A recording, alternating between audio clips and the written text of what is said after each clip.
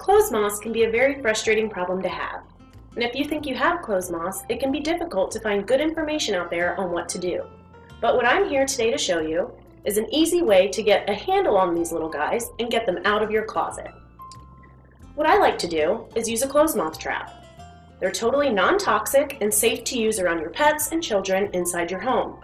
So what you do is, you take the lure, put it in the glue, close up your trap, and set it on a shelf or on the floor where you're suspecting the clothes moth activity. This will attract the adult moths that are flying around your closet. Not only does this trap capture the male moths, but it also captures the females. And why that's important is, for every female you catch, you're actually catching all of the eggs she carries as well. Now, not only is this trap great for capturing lots of moths, but it also will help you determine where the clothes moths are coming from within your closet. And once you figure that out, you might also find some clothing that has been damaged by the moths.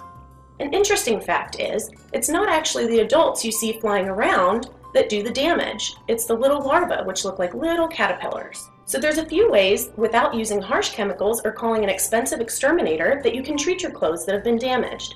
One way is to take the items and put them in a sealed bag and put them in the freezer for about a week. Another option is to take the clothes and put them in a sealed bag and take them to your local dry cleaner. Now, when I get these clothes back and I know they've been treated and they're free of clothes moths, I like to put them in a vacuum sealed bag before I put them back in my closet. This will ensure the clothes moths will not get back at those clothes. Now, these traps will last about 30 to 60 days, but what I like to do is put a fresh trap out. That way I can check it regularly and be notified right away if another problem arises.